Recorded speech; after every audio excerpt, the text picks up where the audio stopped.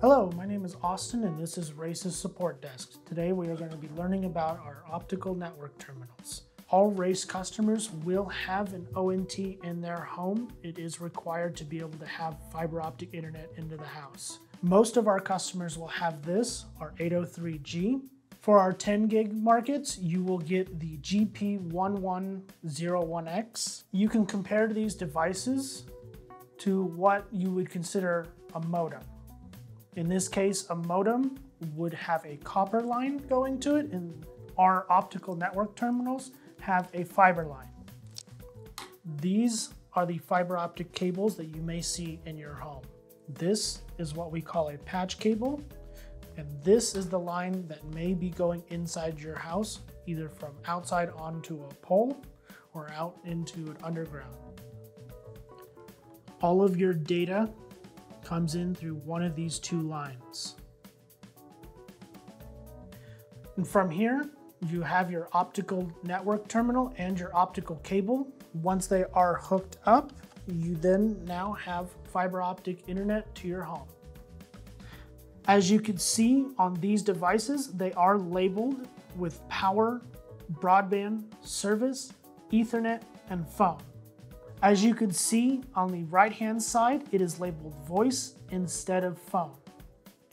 When these devices are fully lit up, depending on the services that you have, will indicate which lights are illuminated. If you just have our internet service, you will have the power, broadband, service, and Ethernet light lit up. All four of those should be green. The Ethernet light may flicker, but that is an indication that it's communicating between the device, which is the ONT, and the router, or a computer, or whatever device you have connected to either of the Ethernet ports.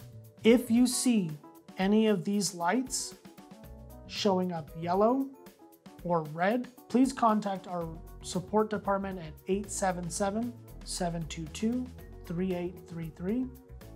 If you do notice that the power light is showing a red flashing, we do recommend that you do power cycle the device.